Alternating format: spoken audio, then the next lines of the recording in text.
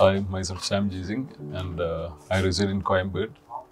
So today morning I had my head banged on the door, and I felt a kind of backlash and kind of imbalance. And as you can see, there is a severe bulge over here, but now it has been reduced now. I had known about this hospital from some of the colleagues and friends, and it was around only 10 minutes or something drive from my place. So I came here straight, and the way they treated and the medical field as well as the personal kind of things, I felt so comfortable, and the investigations was done and everything was quick and fast.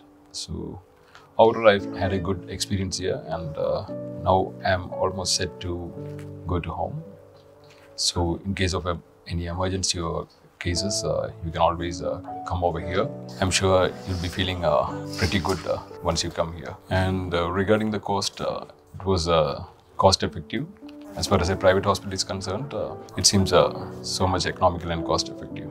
This is regarding the patient Mr. Sam, who had come with a history of hit against the glass object, and he had some dizziness and some giddiness, and he is brought to the emergency department. When he came, he was in a pain, and not only that, he had a big hematoma on the face, on the forehead, which was really troubling him, and the swelling was really bad.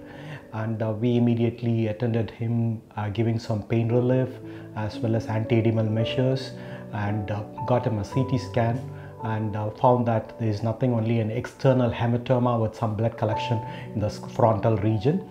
We reassured him that he is very fine, and he was also very happy, and he got discharged, and advised him with some pain medications and follow-up, and with ice packs.